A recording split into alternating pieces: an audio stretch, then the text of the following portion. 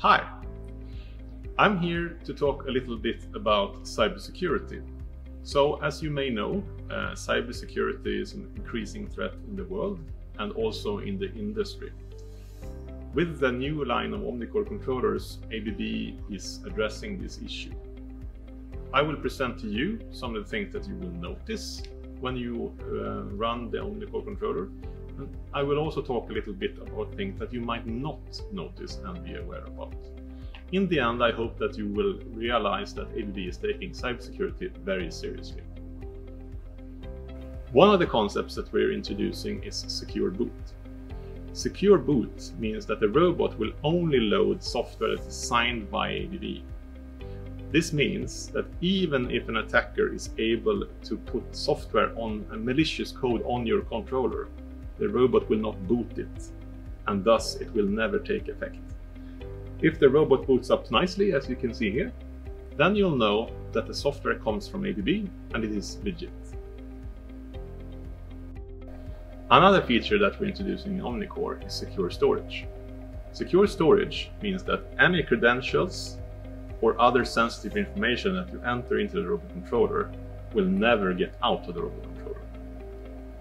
The mass memory of the OmniCore controller is also bolted down and non-removable, which is a change compared with previous generation.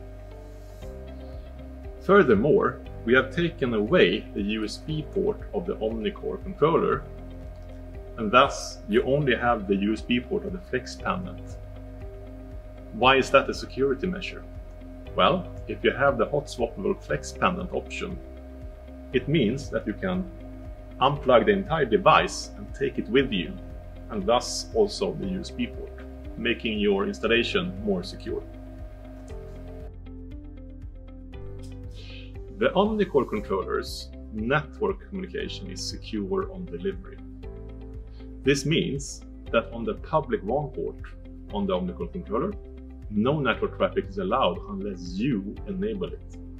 I will show you how this is done. On a PC, launch Robot Studio. Connect the robot over the management port.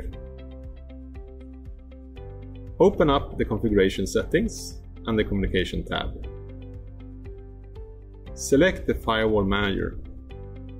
Here you can see that most of the network services available on the robot has been disallowed on the public network.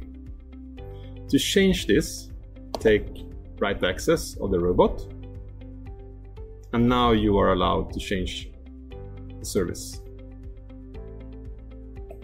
Please note that if you change the values, the system has to be rebooted.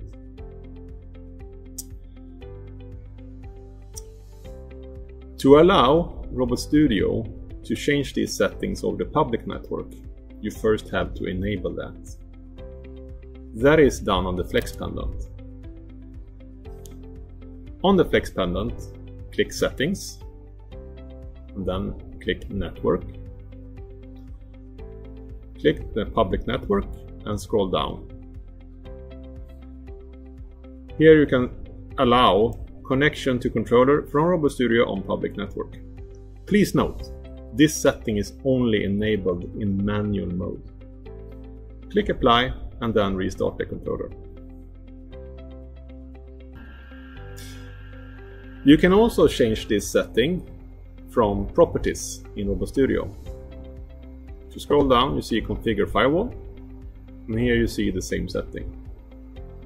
Again, click Allow to allow Robot Studio to communicate over the public network to the controller. I hope that this video has been of value to you. Thank you for your attention.